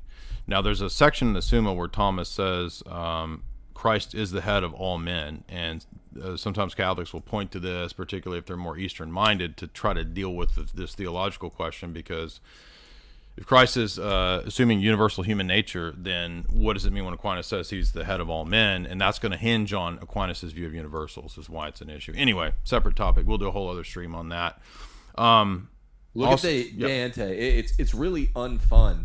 You get through the first mini chapter on the De Ante, and then it's all this man as taken as a universal, man taken as particular, and the concept of precision, prescinding from. This is where he gets really specific on this. And if I could talk about it more. I want to go relook at it though. Oh, that's great. We'll just do something on the future on that. Now, is there anything else you want to get to in terms of going back to the main topics tonight, or 5 things that? Yeah, go ahead. Yeah, I just wanted to give a gloss on a point I think is vastly underrepresented, which is how all of the last 2,000 years of Christian philosophy, in a pretty ecumenical way, are really a footnote to Aristotle. And he had this, same as Alfred North Whitehead wouldn't say that it's all a footnote to Socrates, right? You have this almost grandfather Socrates, father Plato, son Aristotle relationship. Lots have commented on where they're all like braiding each other's hair and stuff. Alfred North Whitehead and those who have popularized this notion styled it as the only way to think about the history of philosophy, with Plato being the kind of man behind the man. I would just say no. Plato's kind of like the first father figure to Aristotle, and Socrates is the second father figure to Aristotle, and really all of Western philosophy is a footnote to Aristotle. And that's why he's so important for us Christians, whether you're Orthodox or you're Catholic, especially for Catholics. But I mean, for any of us who believe in the Eucharist, right? It's not like Aristotle adduced out of whole cloth ex nihilo this notion of prosenequivocity or hylomorphism in order to, like a cope, to explain this tricky concept of the Eucharist. It was there, and it was the account for reality. It was the account for meaningful change that Plato couldn't give 350 years before Christ. And then it also is the perfect coverer of the explanatory gap for the Eucharist. One of the trickiest questions you're ever going to get spat at you by an atheist. That's true. Yeah. And we would agree to an extent with the Roman Catholic notion. And that the term transubstantiation is used in some of the Orthodox documents. So we don't have a problem with that idea. And we would basically agree with the idea as laid out by Aristotle that there is a substantial change that's going on here. The only one area I would take issue with that is just that in the Orthodox view, coming out of Cyril, in particular, it's the energies that are also the key component to understanding the Eucharist as well. So St. Cyril brings this in at Ephesus to explain that the change occurs via the deification of the human nature, via the energies, and the same human nature that's been deified in Christ is also energizing the Eucharistic elements. And so it is body, blood, soul, and divinity. We would agree with that phrase of the Roman Catholics. It's just that when we say divinity, it's not the divine essence. It's not a supernatural created grace. It's the uncreated energies that is meant by that phrase divinity there. So not trying to spark an argument. I'm just saying that we agree with there is a substantial change, and the accidents remain. Well, I think we can agree with that. That phrase is used in some Orthodox theologians as well. So the only qualifier is just that the energies come in there for us from Cyril, precisely because Cyril argues that the energies are used in the Eucharist. Yeah. Fair fine, fair enough. It's just I just think it's interesting that that folks so vastly underrepresent this point. That why were all the, at Segovia, Spain, when they were having this the digs at Spain, and all the new Aristotelian texts were coming out, and they were being argued about at the University of Paris, that it's Aristotle that made all the difference for really specifically for us Catholics. But well, the same could be said in the sense of the West in general, because so it's Dr. James Lindsay, myself, and Stephen Coughlin. When this podcast comes out, you guys in the audience, you'll see this. So we actually go into this book pretty in a pretty hefty way, which is Hegel and the Hermetic Tradition by Glenn McGee. And this is fascinating because it's pinpointing this point that Tim's making about the return of Neoplatonism. When Neoplatonism comes back in the Renaissance, you get all these Hermetic dudes like Giordano Bruno and all these weird ideas, and they're reviving this stuff that leads to Hermeticism in the West, and it's revived the time of the Enlightenment in Hegel, as well as other Enlightenment figures too, like Leibniz. But what they do is they're reviving Neoplatonism, and so Hegelianism is the Trinity as immanent process in the world working itself out. He doesn't actually believe in a transcendent God, except, maybe the Father or the first principle in Hegel is transcendent. I don't know. But regardless, it's an immanentized, pantheized Trinity that is process, historical process. So, the Aufhebung, right? Yeah, it is historical process embodied. Hegel tried to say, I'm been a Lutheran and I shall remain the same, but there's just no way. There's no way he can. And also, I wanted to just add fortiori what you said, Jay. Remember, like all these guys that you're mentioning there, Giordano Bruno, all of the ones, even Descartes, Bacon, even Locke, these guys are all corpuscularians. Like they believe in magical atoms, the Royal Society and stuff. There's really, we could do a stream on this. It's interesting stuff, but it's all from rejecting the Aristotelian metaphysics for like the natural order. Bacon's work is called the Novum Organum. He's saying we're doing new Aristotle. Both Descartes and Bacon said the project for the modern era will be eliminating formal and final cause from the world. Yes, exactly. Stop me when this sounds familiar. The world is now it's dead matter in process, and what happens is that after Hegel, the process philosophy of the Trinity immanentized in the world, as we all know, Marx gets rid of the spirit and just says, oh, it's just matter. So world history is just world dialectic. And I'm glad you mentioned Luther. I forgot that. So there's a connection between Hegel's background in Lutheranism. And if you guys haven't read Dame Frances Yates's book, Rosicrucian Enlightenment, she argues that the earliest alchemists and Enlightenment philosophers were all steeped in Lutheran Rosicrucianism. In fact, Christian Johann Andre was coming out of Lutheranism. And even though we speculate that Luther's symbol is, the rose cross, later Lutherans did actually appropriate, when they became Rosicrucians, the rosy cross to be their symbol out of Lutheranism. So Lutheranism has this undercurrent, ironically, right after, maybe a generation after Luther for sure, in terms of being very much into Hermeticism and Neoplatonism. And so they're basically making what we would call, we believe it's a transcendent theology of the Trinity. They're taking it and putting it into the world and making Trinity just like natural process. And then they believe that science is the study of this process in the natural world. So they're just making Trinity into a technology of scientific Gnostic process. Yeah, the Aufhebung is just, position, negation, synthesis. This explains everything in the world. This explains God. This explains, whether you like Coke or Pepsi, from the great to the small. The German idealists are just repackaging. They claim to be the first thing after the Enlightenment, post-Enlightenment, but they're just repackaging the creepy Enlightenment corpuscularianism. It is all immanentism, like you said. Yes, we agree there. And my view is that scientism emerges out of this stuff. I don't know. Agree. Like, okay. Yeah. We're Royal Society, man. Yeah, the Royal Society, exactly. corpuscular. They're all part of this materialistic, empiricist dialectical philosophy. Do you want to go to the super chats? It's been a great discussion. I don't want to keep you too long.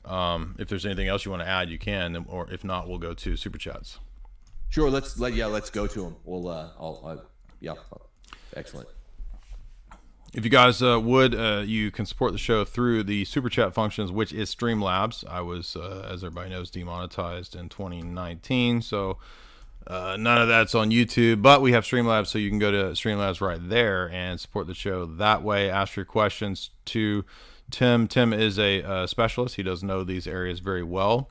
And so if you do have specific questions you'd like him to ask, feel free to ask them via super chat. I'm not going to be reading the chat. I'm only going to be reading the super chat questions. So the first one comes from Rough Hands, $10. I've always wanted to see you two together, and quite frankly as well. Well, I just found out that we both are buds with our buddy Frank. I didn't know that Tim knew Frank, so Frank knows Tim as well. So yes, we have mutual buds there. It would be a great show. Yeah, I'm happy to do any shows anytime. Frank did message me today, or yesterday or today, by the way, that he and I are going to be doing several podcasts in, I think, December, January, somewhere in there, maybe February. But Frank's got a whole list of top. He wants to go through Brave New World. He wants to go through C.S. Lewis Space Trilogy, which we covered a couple months ago. So Frank's got a whole bunch of stuff he wants to do, and yeah, if Tim wants to join, he's more than welcome as well.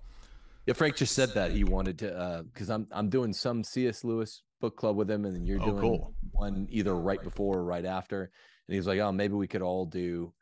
So some of the other stuff we were texting about the, I asked you if you'd seen I figured you had seen that video. You said, yeah, this is a classic. The Fagin and the day tapes. I'm really behind because I meant to cover the day tapes for years, and I've just never got around to it because they're 4 hours long, and you have to. I mean, I've been through all of the day tapes twice, but that was like 4 years ago, so I need to go back to those. And yeah, if you want to join for any of that, you can too as well, or we can do it on Frank's, whatever is cool. Yeah. So thank you for that, Rough Hands. You go on to say, debates are important, but I think that these types of streams from time to time are good and productive. Yeah, exactly. I mean, it's good to do both. Me too. Gim Torden, he's flipped your name instead of Tim Gordon. Gim Torden, $1. What is eating Gilbert Groyp? I'm guessing that's a takeoff on Groypers. But Panos for $3. What are your thoughts on the anthropic principle? I don't know if this is in relation to me or to Tim. Oh, excuse me, Tim. Tim, what is your view on the anthropic principle in relation to hylomorphism? Can you stipulate that a little bit? How would it relate to hylomorphism? What do you think he means there? I'm not, so Panos a buddy. I don't know that. I mean, it's not like he's not trying to trip you up. I'm not sure. So for example, anthropic principle is very important in Maximus. So he may be thinking of the fact that, like, in Maximus's theology, because man is the microcosm of the macrocosm, and ultimately Christ is the ultimate archetype of micro-macro. So maybe he's saying that everything kind of relates to Christ in terms of the anthropic principle in St. Maximus, but hylomorphism is just the idea that, matter is informed, right, by form. So maybe I don't know. Pano, can you message me if you want to qualify that question, and I'll bring it up later. So DM me on Telegram or something like that if you want to fill out that question more. We'll move on and come back to that. Pano, if you're there, just message me on Telegram. BMX 1966, great video, $25. Well, thank you so much. Long time super chatter, long time supporter. We love BMX 1966. Shout out to BMX. Justin Martyr, $3. Could you go into the similarities or the differences between Orthodox and predestination as regards the Eastern Fathers? They sometimes sound like Arminians, and Thomas sometimes, I guess he means like Calvinists. It's hard for me to parse this out. Well, I'll let Tim, if he wants to comment on the Thomistic view of predestination and election, if he wants to. Ooh, well, with regard to, I mean, Thomas basically gives it to Augustine here. So yeah, I'm not sure where. Yeah, so the Thomistic position is pretty much in Lagrange's book Predestination, right? I mean, would you say Lagrange is like a pretty tight. standard? Yeah, he's tight. Yeah. Thomas is really straightforward on this, and yeah, I don't think it's too disputed, right? I think Lagrange is just kind of expositing this is the standard fare. Yeah, my reading of Augustine and of Aquinas and Lagrange is what Tim said, that it's pretty clear that there is an unconditional election. There's operative grace, which is in Augustine. Aquinas picks up, if I recall, operative grace. The difference between the Orthodox view and that is that we tend to not make any statements about to what degree it's an individual election, and we typically speak of election through the eyes of Christology. So, for example, Paul's epistles, he's writing to a visible community, and he's calling the entire visible community the elect. I'm not saying that Thomism or Augustinianism would deny the corporate election. I know they have that position as well, but typically the Thomistic or the Augustinian position will try to read it sort of like from the divine vantage point, and that's their reading of Romans 9. And the Orthodox view sees it more as first and foremost collective, and that the election is all in Christ. And in terms of individuals, it's based on how they actualize the potential, to use the phraseology of Maximus, to appropriate grace. So the grace is present there for everyone. There's not really, to my knowledge, operative grace anywhere in Orthodox theology, because we always stress synergy on the basis of the Sixth Council, on the basis of Christology. So that would be the difference in terms of that we don't make the types of statements that you see in, I think, question 23 of the Summa, part 1.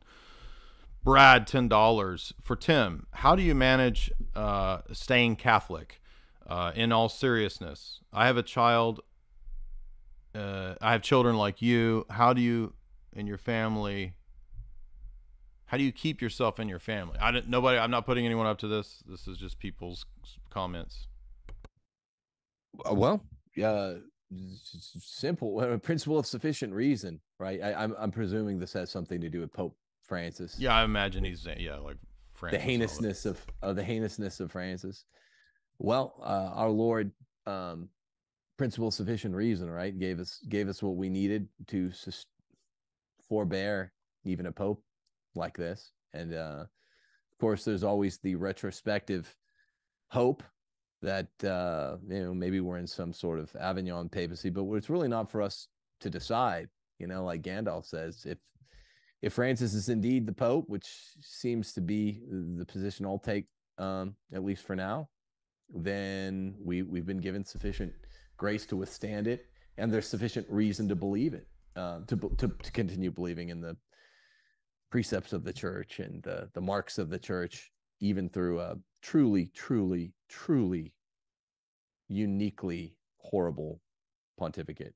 Yeah, I wasn't laughing at your reply. I was laughing at you said you mentioned Gandalf, and so anytime somebody brings up Lord of the Rings, I do my Hobbit impressions. And so, they're taking the papacy to Mordor, Mr. Frodo. Sam! I can't resist. So, that's why I was laughing. Had nothing to do with laughing at you or anything. So, well, we're in a bind. I'll give it to Gandalf. They're taking the papacy to Mordor, right? Yeah. They're taking the papacy to Mordor. Yeah. So, even Legolas in the ring dies in guard. Palantir, $1. Thank you for the stream, guys. Question to both of you. Could God have actualized worlds other than this world? If he did not, wouldn't that mean that there is potentia, as he did not actualize other worlds? What is your view, the Thomistic view of this? Man, these are heavy duty questions. I don't get super chats like that. Well, I mean, you're talking in some Leibnizian best of all possible universes, or like a multiverse. No, he just means in the sense of possible worlds. Like, could other like Phaser talks about this in the chapter, I think, on in his Five Proofs book on it's either the Thomist chapter of the Five Proofs or the Neoplatonic chapter. I think it's the Thomist chapter, and he says that in his argumentation that there are other possible worlds that could have been created that God didn't create. So in other words, as far as I understand Phaser, he's not affirming like multiverse or anything like that. So Do you think there are possible worlds that God could have created that he didn't, is the question? Yeah, I'll have to think about that one. I mean, it wouldn't, if so, it wouldn't mean that there's, I mean, we wouldn't say that then God suffers from an unactualized potency simply because the world is this way and not some other way. You know, I don't think it poses a theological problem. Do you? Well, I mean, this is one of the arguments. I didn't put this person up to this. I'm just saying that this is one of the points where we would say, yeah, there is first and second actuality in God, and it's an argument that the Cappadocians make, actually. So we would say, yeah, there is, and this is precisely where the energies or capacities come in, right? God has the capacity to do different things. Oh, of course. Oh, of course. Well, then you're in the realm of effects. Right, you're in the realm. No, but for us, it's not just effects. It's actual. It's so we don't have it in a two-tiered like cause and effect, like, because there's the middle term. The middle term there is the energy. So for us, God does different acts, and he has different energies. So not trying to be contentious, just saying that that's the position that we have. I have to hold to that because. Yeah, I get you. I get you. So what the fundamental like baseline for Catholics is when you say like God is actus purus, right? Which that is an area of a genuine point of departure, right? Well, we're not talking about. We do believe God's pure act, by the way. So if you read John Damascus, he says God is pure act. If you read Maximus, he says pure act. But if you look at the 200 chapters where he covers in the first 5 pages, St. Maximus says there's 2 senses in which we predicate pure act of God. The one sense is that he is pure act only in contrast to creatures. And so creatures are composed, right? All of these things that you mentioned, the 6 points about, the modes of composition.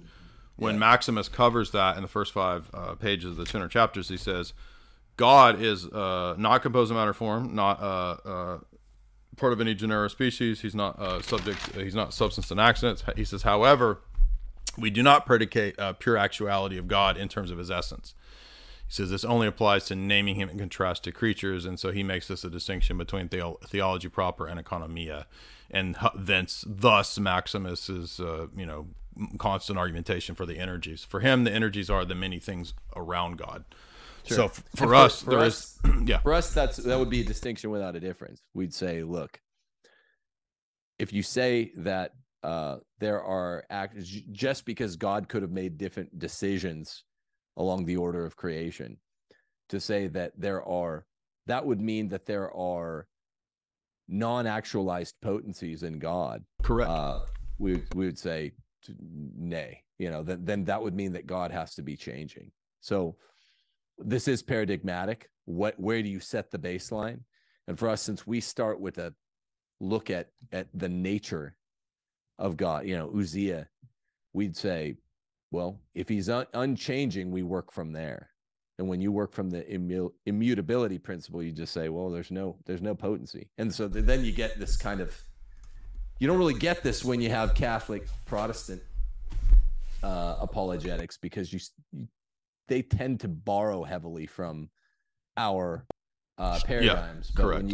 When you're talking about these, we're talking 2 different paradigms. I don't know how to give an answer that would in 30 seconds for a super chat that would. Yeah, we'll I mean, if we do set up an in-person debate, I'm sure we'll be touching on all that stuff down the road. But for those in the audience that are looking for the Orthodox answer to that specific question, it's in Dr. Bradshaw's book Aristotle, East and West, which is precisely about how the East read Aristotle in this way, the West read Aristotle in this way. But the primary point of commonality that we stress tonight is that both the East and the West definitely have an important approach and reading to Aristotle. In fact, there's a whole other academic text that we didn't even get into tonight, which deals with the notion of person.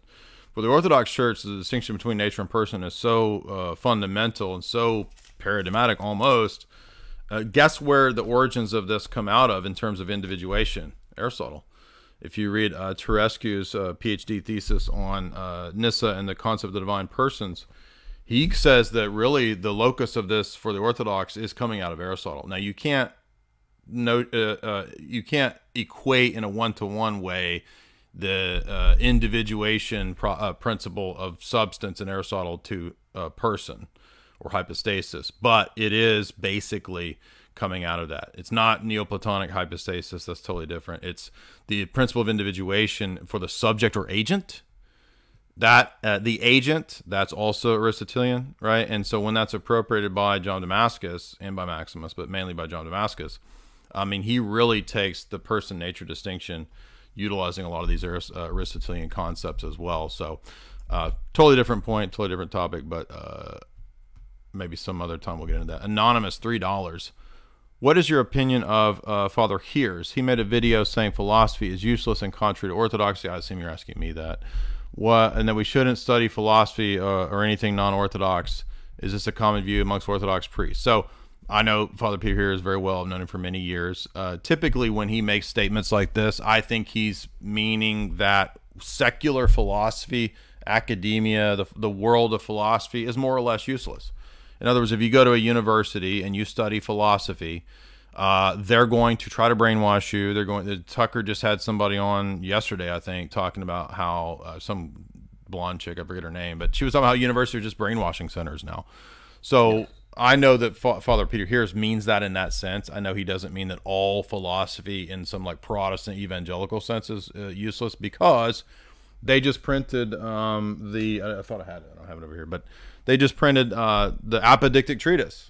Right. If you read the introductory essay, which is written by my friend Father Moody, who translated the apodictic treatise, he points out that the Orthodox position is not anti-philosophy or anti-logic.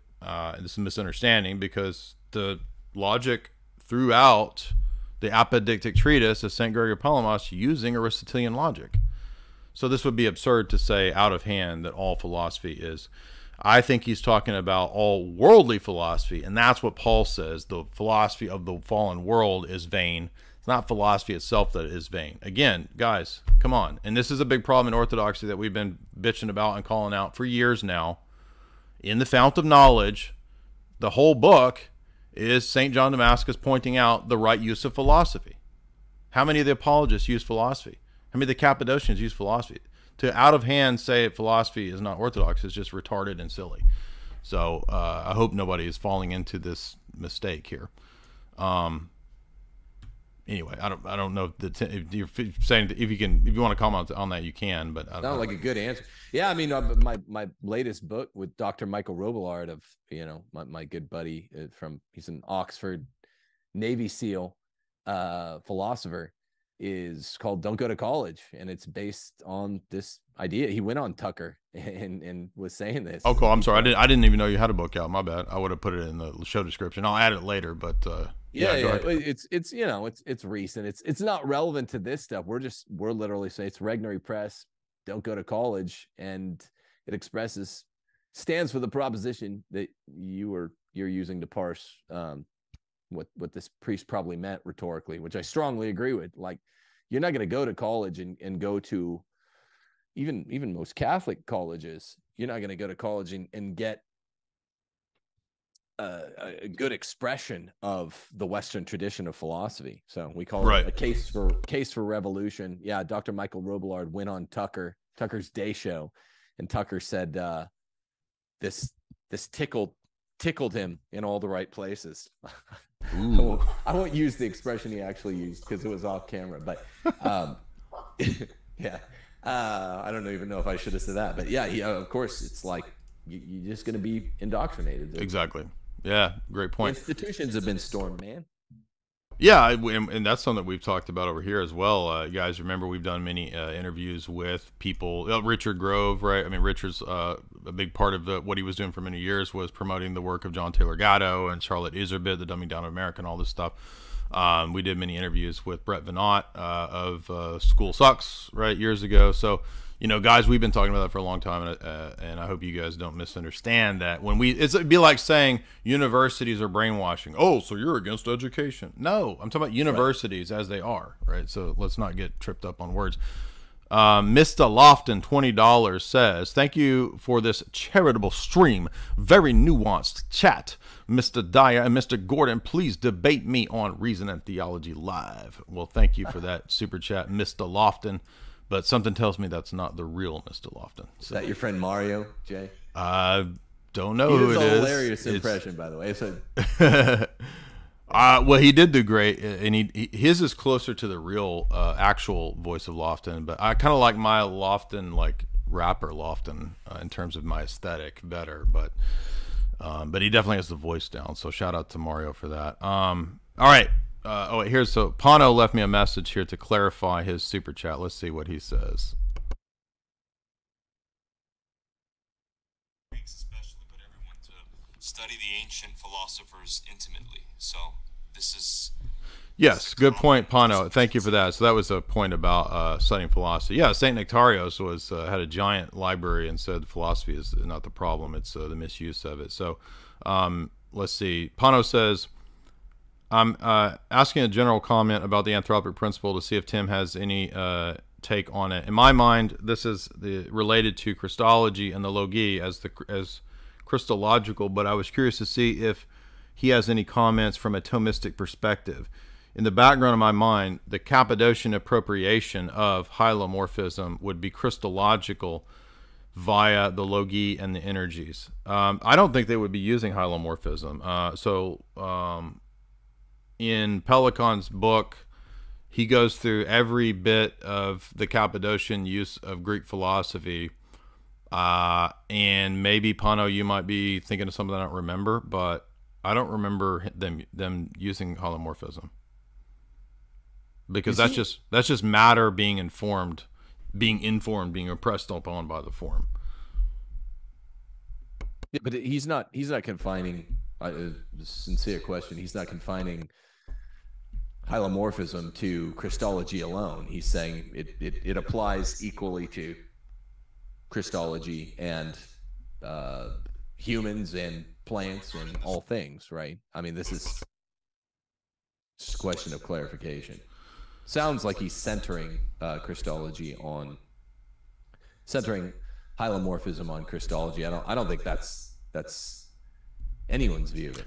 So I'm just a little. He's saying so in the background of my mind. He's not saying they did this. A Cappadocian. I see what you're asking. You're saying like, how would if our theology, Trinitarian theology, is primarily Cappadocian, how would we understand an appropriation of hylomorphism? So actually, Sherrard has a critique of this, and I think it's the essay that he did on Aristotle immortality. He critiques Aristotle in regard to how hylomorphism wouldn't work in Christology, and he says that you have to qualify it. And this actually relates to the question that we didn't get into tonight, Pano, but I was asking because of the Champeau realism, right? Because the argument Sherrard is making is that if you have this approach to if you have the hylomorphic view and you apply it to Christology, it's going to mess up Christ being the universal, assuming universal human nature. That's the issue here. But I don't know how it would work in terms of Cappadocian